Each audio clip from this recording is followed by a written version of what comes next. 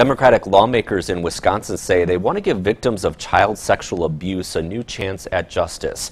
They rolled out 2 new bills today, one of which is targeted at clergy members.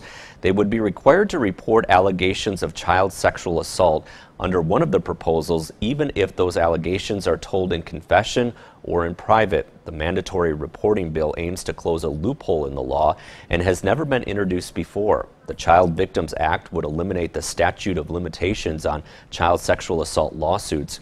Currently, children have until age 35 to file civil lawsuits, but Democrats and assault survivors say there shouldn't be an age limit.